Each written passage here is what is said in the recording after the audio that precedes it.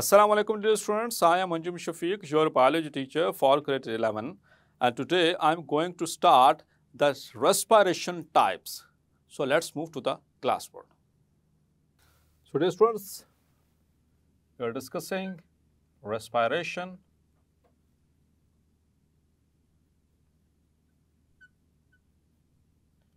And in respiration, we have discussed the basic things, the basic classification.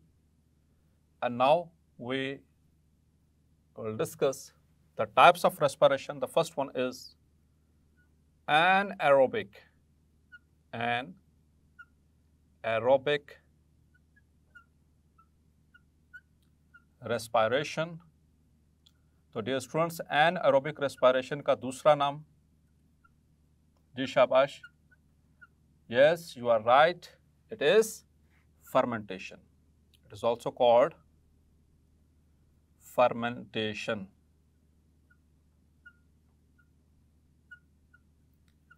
Clear?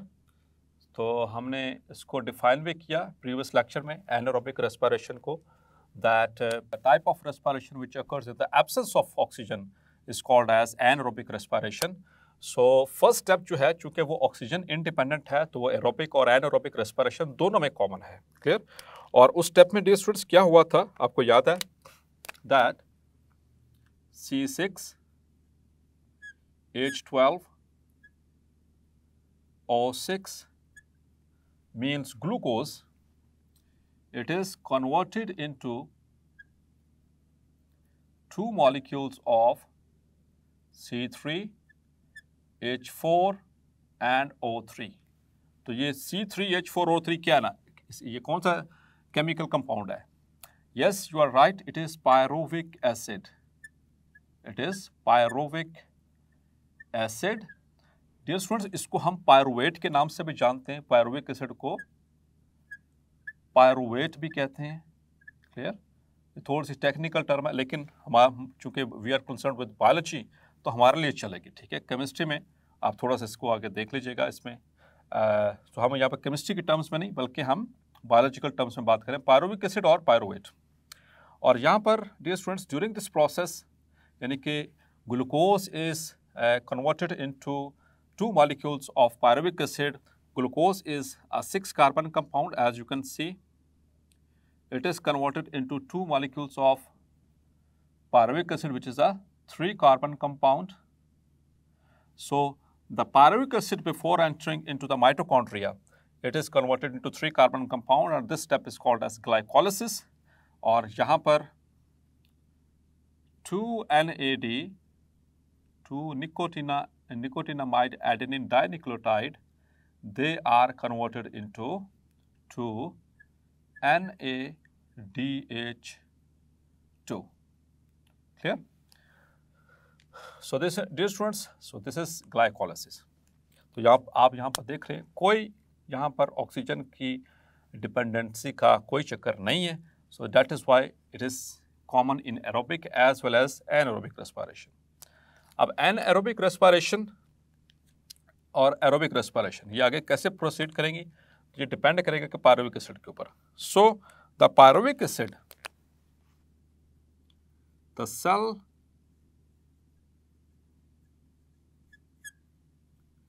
processes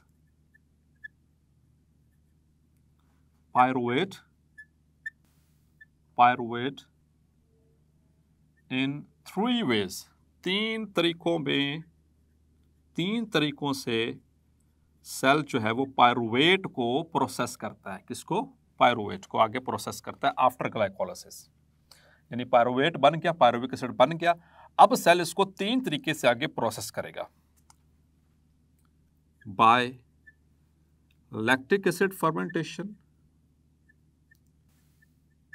Number 1, lactic acid fermentation.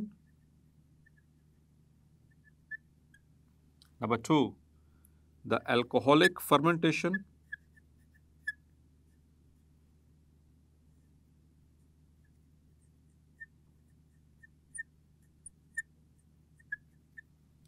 Or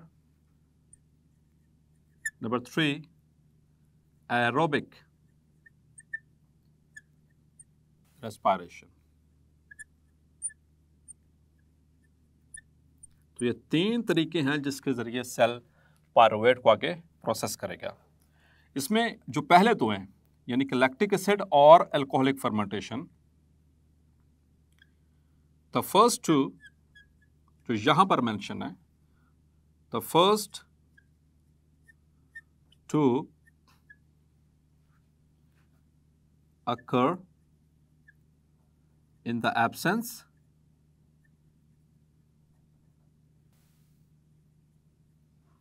of oxygen, do not require oxygen, and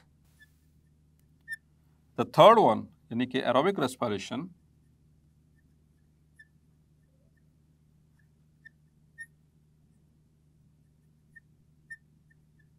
requires oxygen, by which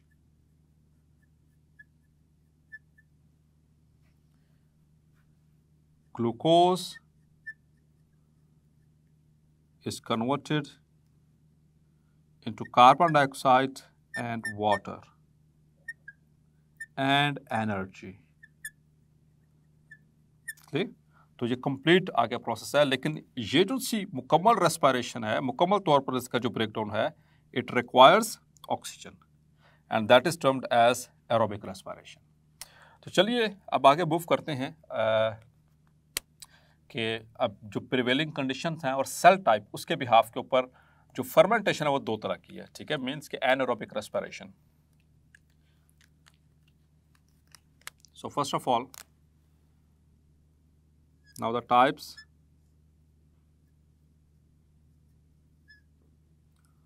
of fermentation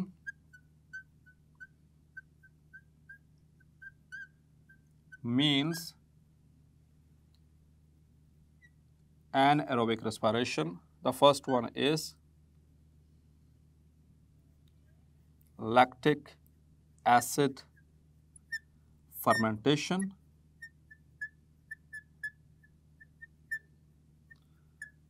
तो dear students, lactic acid fermentation, इसमें क्या होगा, the pyruvate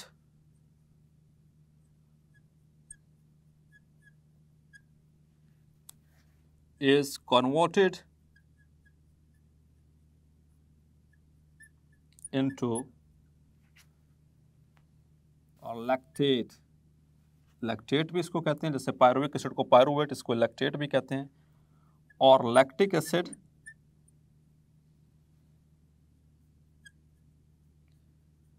bye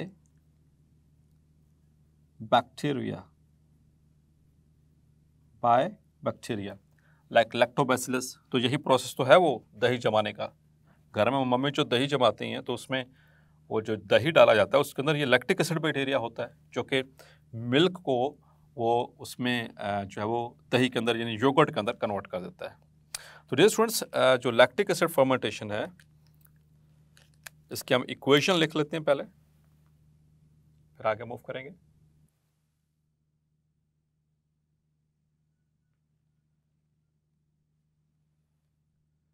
So 2 molecules of C3, H4 and O3. So what is this?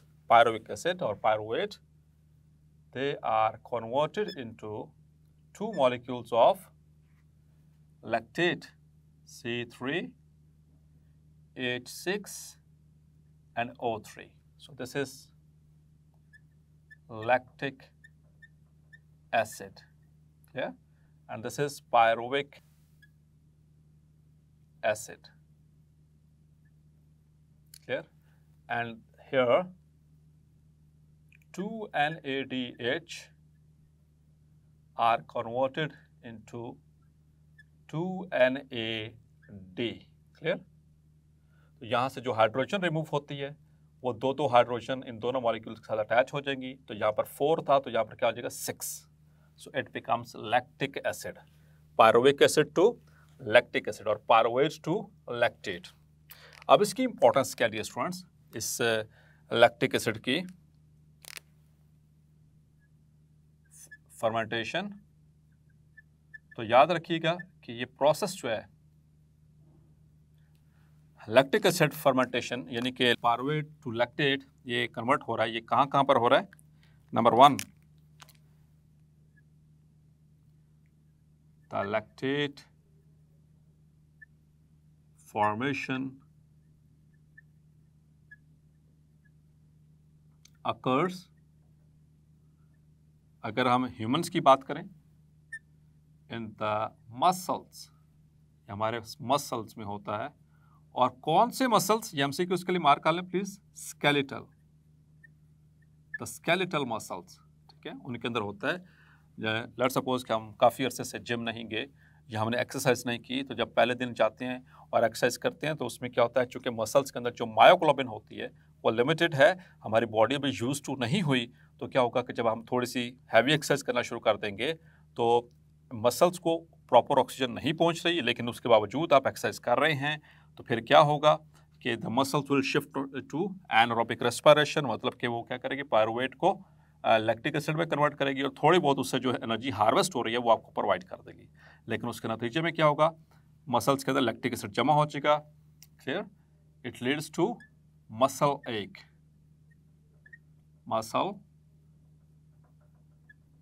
Muscle एक। तो जिसको हम कहते हैं, वापस आते हैं जब हमारी बॉडी थोड़े कूल डाउन होती है एक्सरसाइज के बाद, हम कहते हैं खलियाँ पड़ गई हैं, ठीक है, पेनफुल होती है ये, तो पेन ऐसे गिल्टियर से बन जाती हैं।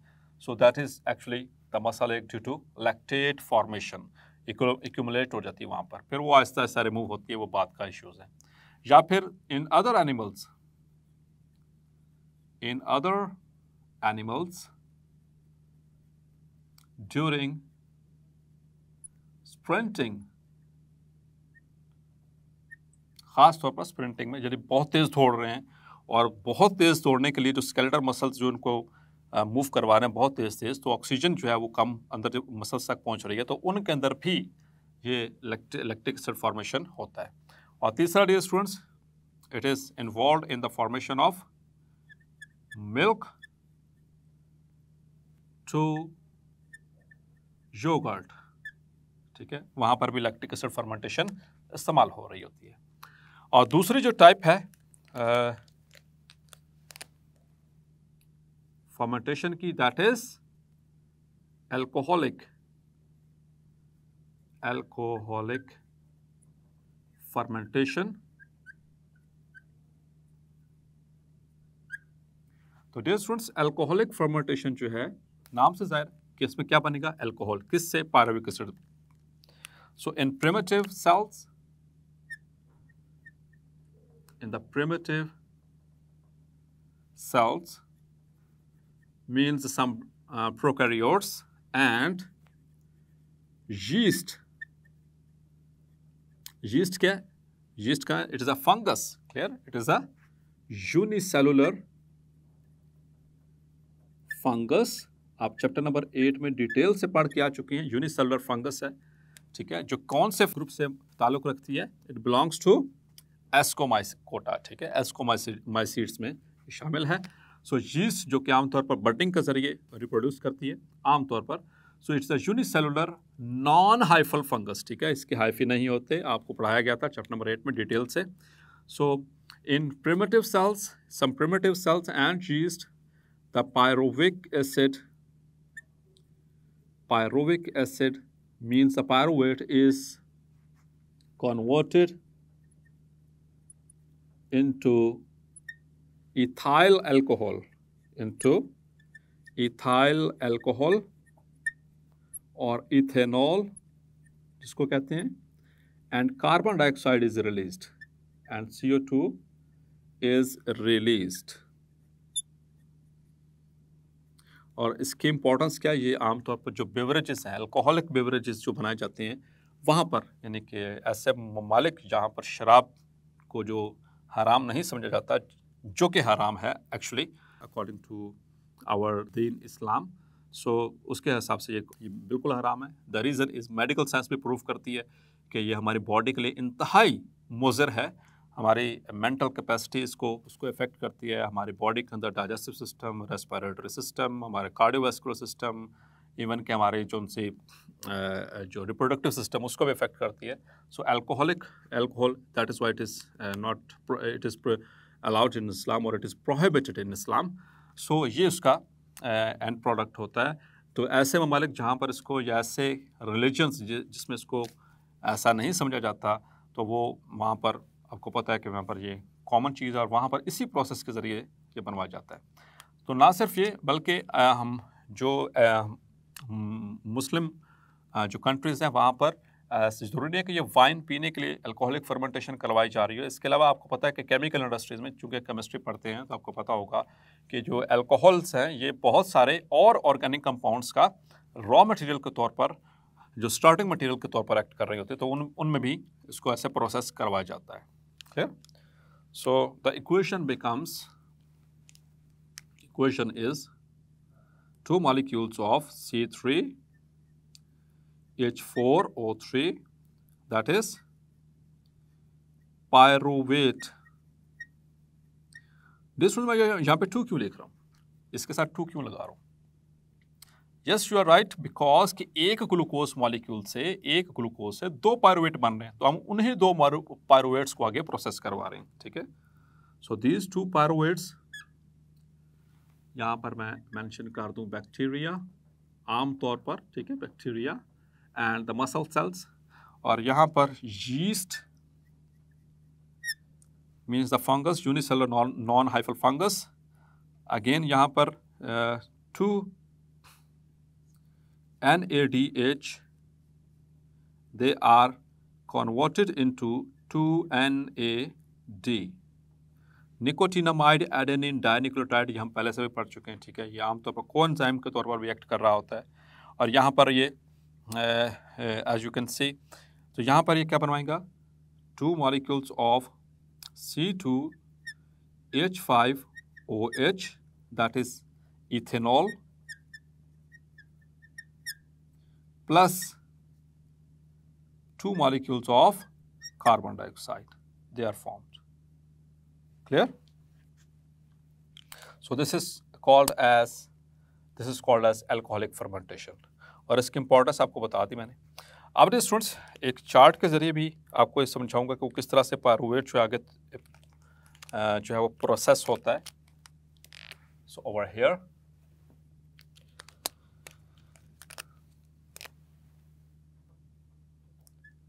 this is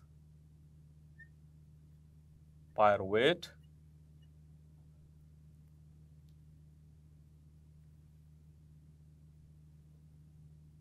तो सेल इसको किस तरह से प्रोसेस कर सकता है? Number 1 is by converting into acetyl CoA,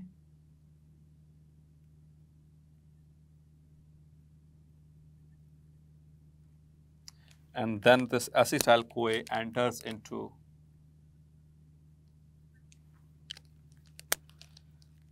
a cycle which is called as Krebs cycle.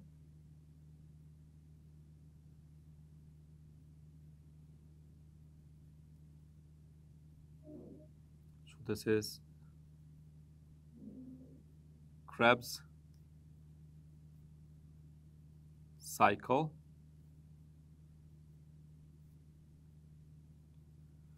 So इस तरह से, और यहाँ पर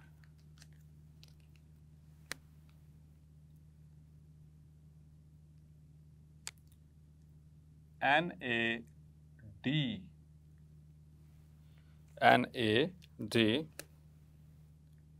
it is converted into NADH,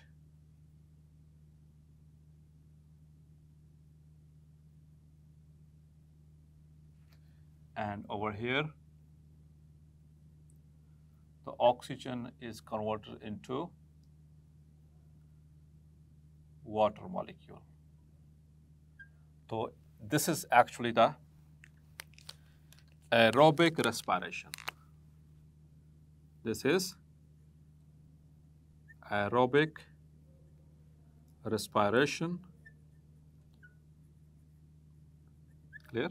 और आप इसमें देख सकते हैं एक तो वाटर बन रहा है, साथ में इधर से क्रेब्स साइकिल के अंदर वो कार्बन डाइऑक्साइड भी बनेगी। एक तो ये तरीका प्रोसेस करने का है।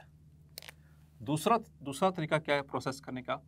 Pyruvate is converted into lactate.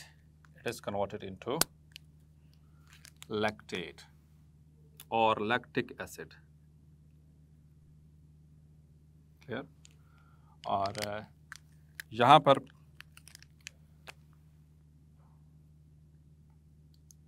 NADH is converted into NAD. Clear? Or the third way of processing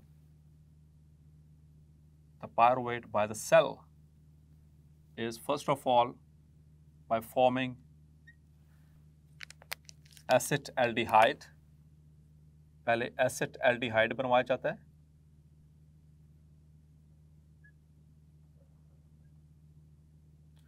वो किस तरह बनेगा कि जब पायरुवेट में से कार्बन डाइऑक्साइड निकलेगी, CO2 is removed, it will result in acetaldehyde, and then this acetaldehyde is converted into ethyl alcohol or ethanol.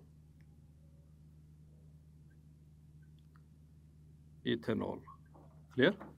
और यहाँ पर NADH is converted into NAD.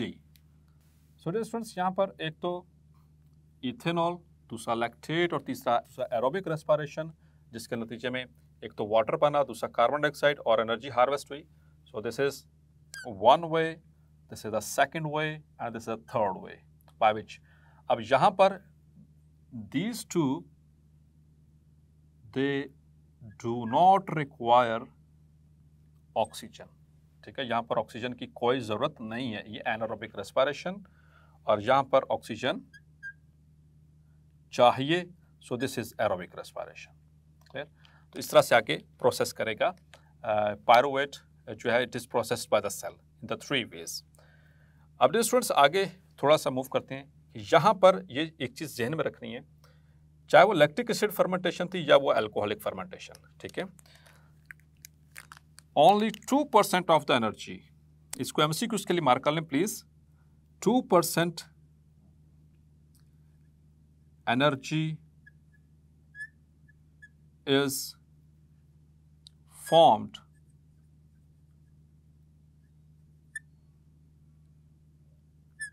From glucose in both alcoholic and lactic acid fermentation.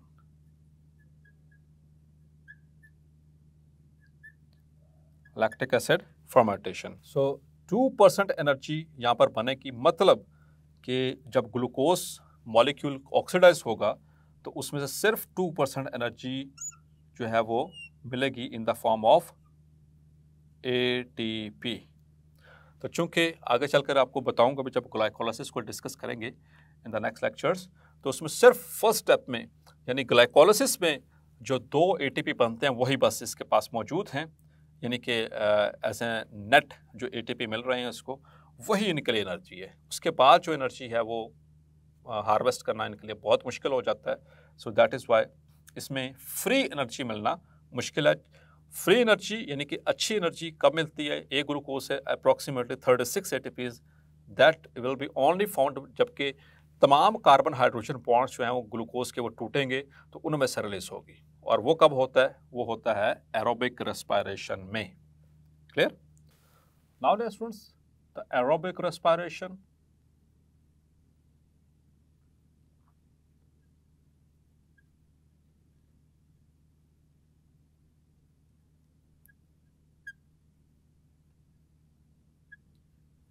So aerobic respiration जिसको हम detail से अब discuss करने वाले हैं, उससे पहले कुछ चंद बातें इंपॉर्टेंट जो है उसको हम देख लेते हैं।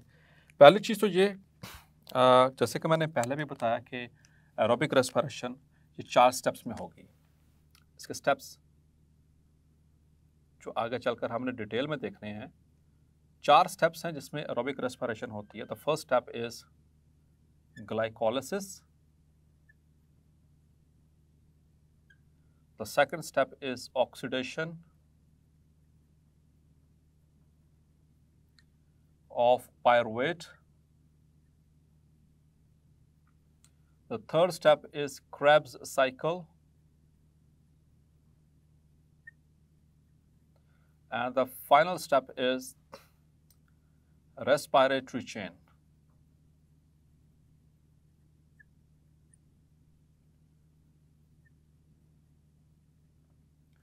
Which is also known as electron transport chain. अब students in step में the glycolysis it occurs in the cytosol,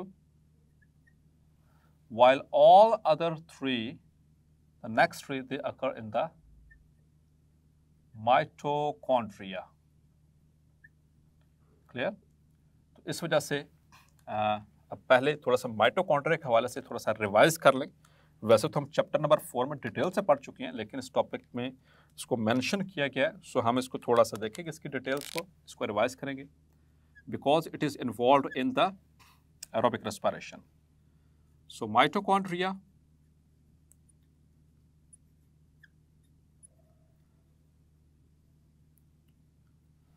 that is the power house of the cell.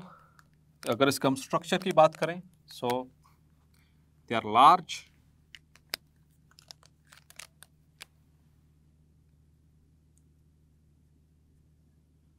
large filamentous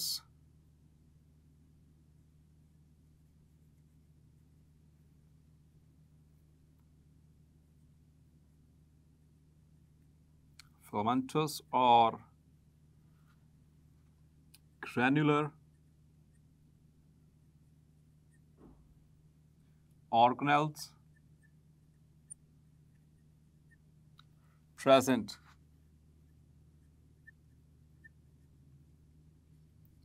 in both plants and animal cells. Clear?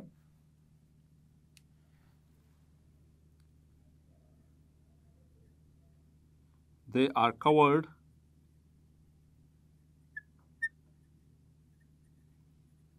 by external smooth layer or outer layer which is smooth, and internal layer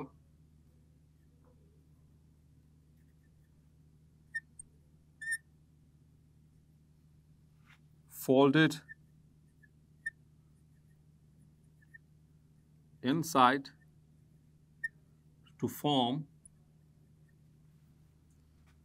Crysta और क्रिस्टाई, याद है आपको क्रिस्टाई, ठीक है, और इन which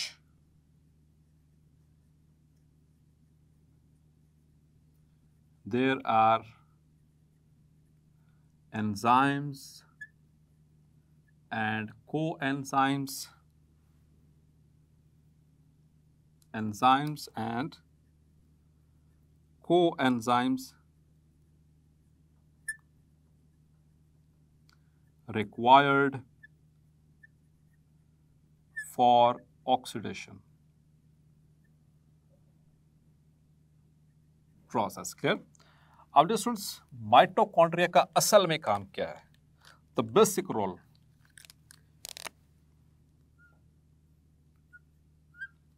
role of mitochondria.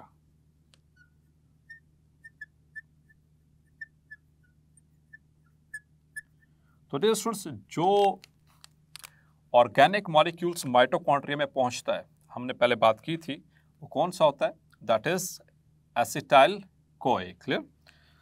और acetic acid. So the mitochondria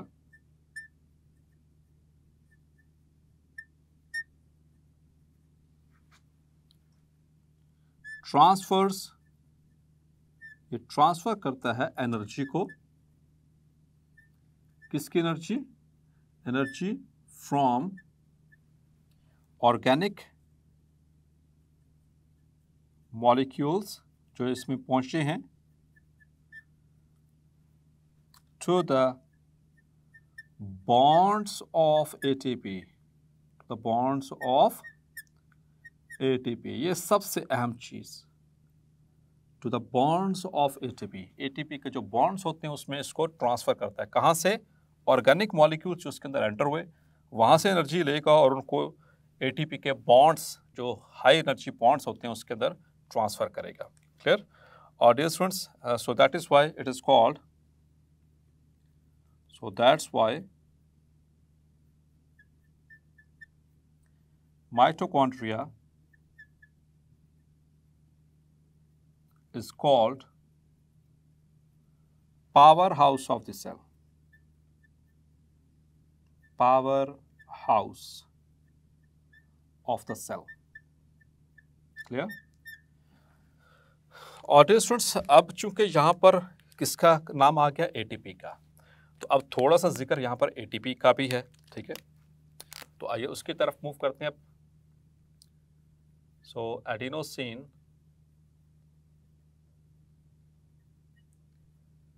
triphosphate,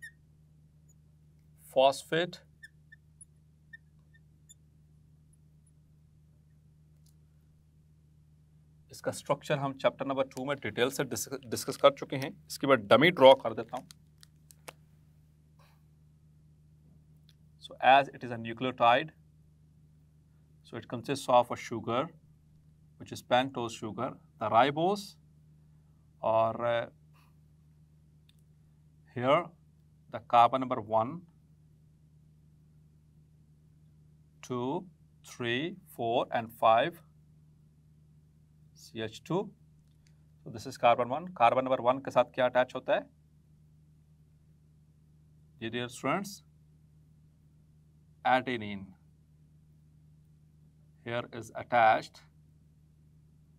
the adenine.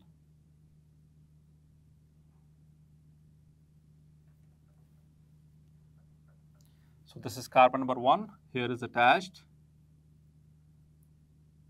adenine.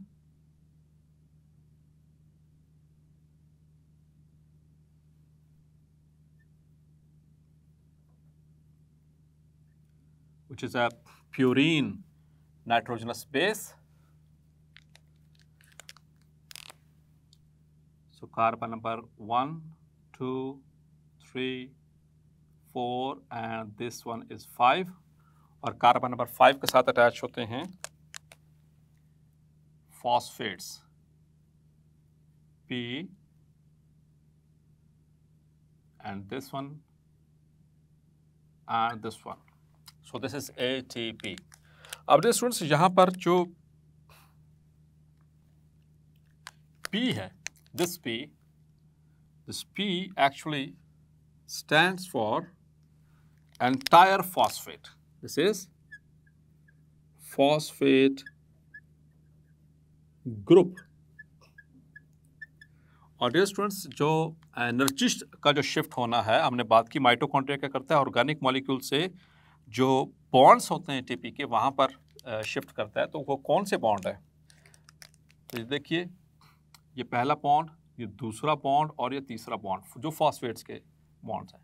तो actually ये जो दो बॉन्ड्स हैं, सेकंड एंड थर्ड, वहाँ पर जो है एनर्जी को शिफ्ट किया जाता है और इस वजह से इन बॉन्ड्स को हम क्या कहते हैं? Tiled bonds. याद है आपको? This are tiled bond. ये जो ऐसे मद की तरह का बनता है, this is tiled bond. Clear? So this is tiled bond which is high energy bond,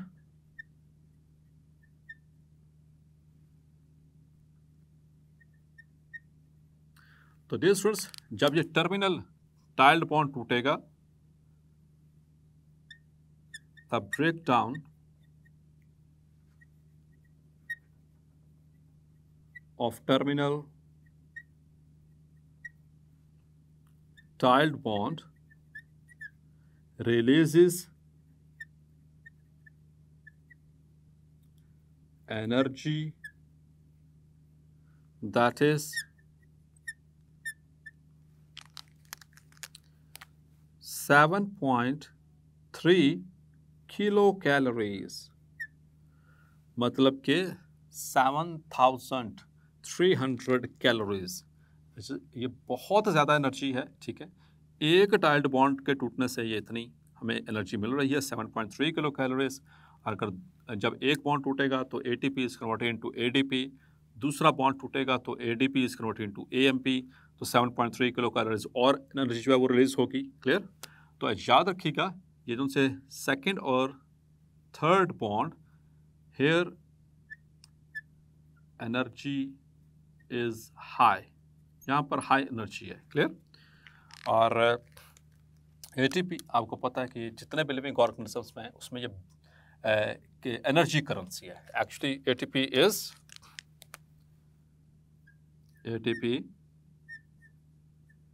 is the energy currency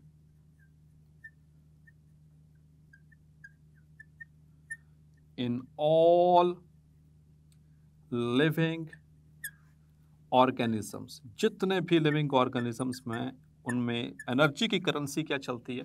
जैसे हम कोई चीज़ खरीद रहे हैं तो हमारे जैसे पाकिस्तान में क्या है, रुपया, ये हमारी करेंसी है।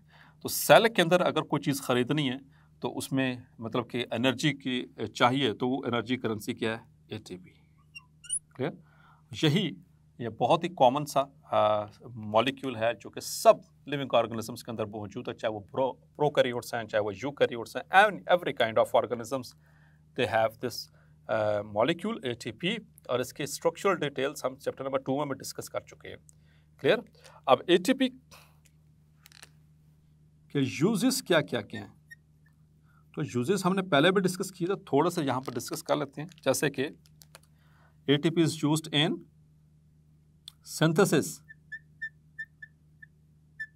synthesis of complex compounds,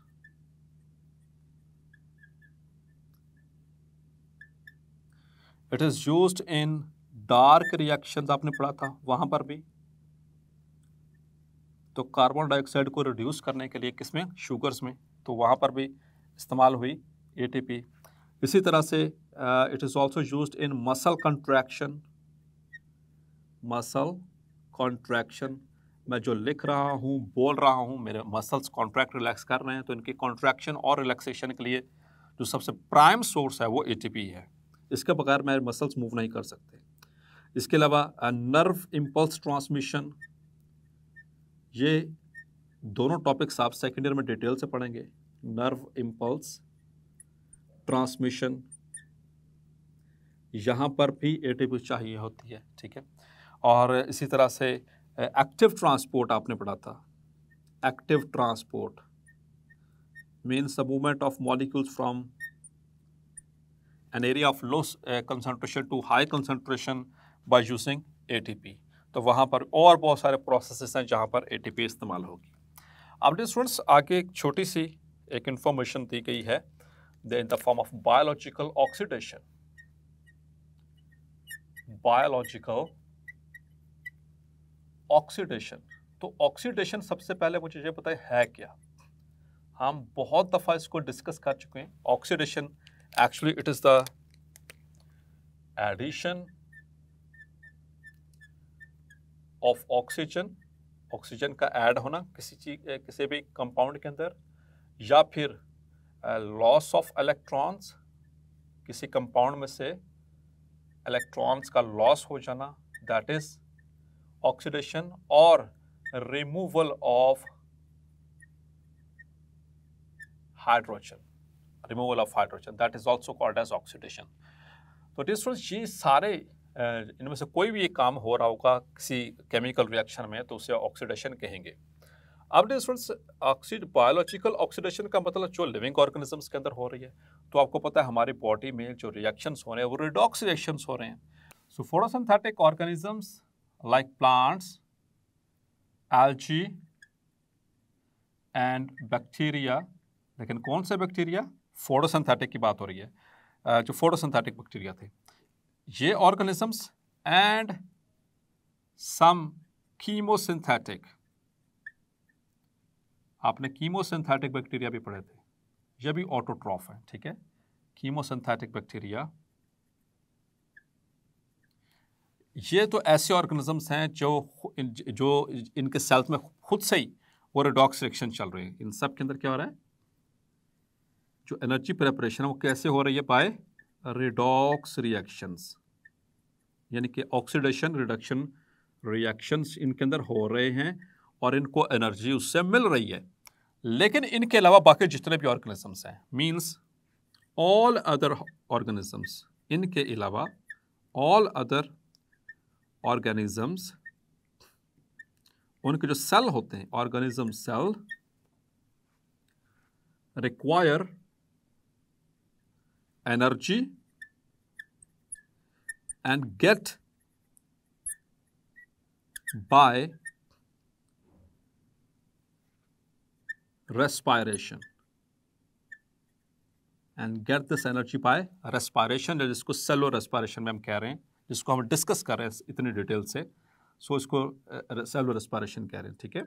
और ये कैसे होगी सेलुलर रेस्पिरेशन, या जिसको हम एरोबिक रेस्पिरेशन भी कह रहे हैं, डियर स्टूडेंट्स, ये याद रखिएगा इस बात को कि it is actually oxidation reaction. जो रेस्पिरेशन है ये एक्चुअली ऑक्सीडेशन रिएक्शन है। बाकी यहाँ पर तो आपने देखा फोटोसिंथेसिस में उनको एनर्जी मिल रही है, एटीपी बन रही है, एवरीथिंग इज डन। यहाँ पर बैक्टीरिया को भी खुद ब खुद वो कीमोसिंथेटिक है या जो फोटोसिंथेटिक है वो भी एनर्जी बना रहे हैं रिडॉक्स रिएक्शंस के जरिए। लेकिन बाकी इसके अलावा जैसे हम हैं, बाकी तमाम ऑर्गेनिजम्स, उनके जो सेल्स हैं उनको एनर्जी के लिए क्या चाहिए, एनर्जी उनको भी चाहिए, लेकिन वो कैसे मिलेगी उनको, सेलुलर रेस्पिरेशन के ज़रिए। और सेलुलर रेस्पिरेशन यानी कि कौन सी, एरोबिक रेस्पिरेशन, और aerobic respiration that is a complete oxidation itself, ये ऑक्सीडेशन रिएक्शन है, क्योंकि यहाँ पर ये वाला तो बगैर ऑक्सीडेशन के हो गया, लेकिन उसके बाद ये जितने भी रिएक्शंस हो रहे हैं माइटोकॉन्ड्रिया के अंदर, ये ऑक्सीडेटिव या ऑक्सीडेशन रिएक्शंस होते हैं। क्लियर, ये आगे चलकर हम पढ़ेंगे तो आपको बआसानी ये जो है इस चीज़ की समझ आ जाएगी कि ये बाकी के सारे के रिएक्शंस ऑक्सीडेशन रिएक्शंस हैं। तो ऑक्सीडेशन को इसलिए मैंने डिफाइन भी कर दिया कि ऑक्सीडेशन कहना किसको है, एक किसी भी केमिकल रिएक्शन में या केमिकल कंपाउंड के अंदर ऑक्सीजन ऐड हो रही हो, या वहाँ से लॉस ऑफ इलेक्ट्रॉन्स हो रहा हो, या वहाँ से हाइड्रोजन को रिमूव किया जा रहा हो, इन तीनों कंडीशंस में दैट इज़ बायोलॉजिकल ऑक्सीडेशन।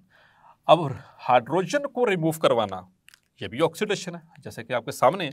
तो इसके लिए सेल के अंदर कुछ एंजाइम्स होते हैं, उनको कहते हैं डीहाइड्रोजिनेसिस, डीहाइड्रोजिनेसिस, डीहाइड्रोजन मतलब कि डी का मतलब निकाल देना। सो रिमूवल ऑफ हाइड्रोजन जो है इसे डीहाइड्रोजिनेशन कहते हैं, दैट इज कॉल्ड डीहाइड्रोजिनेशन। और करवाएगा कौन, ये एंजाइम्स जिनको हम कहते हैं डीहाइड्रोजिनेसिस। So these are enzymes. So this is how the aerobic respiration proceeds. So dear students, hopefully आज का लेक्चर भी आपको क्लैरिफाई हो गया होगा। मिलते हैं नेक्स्ट लेक्चर में और डिस्कस करेंगे सेलुलर रेस्पिरेशन के स्टेप्स को। तब तक अपना ख्याल रखिएगा। अल्लाह हाफिज़।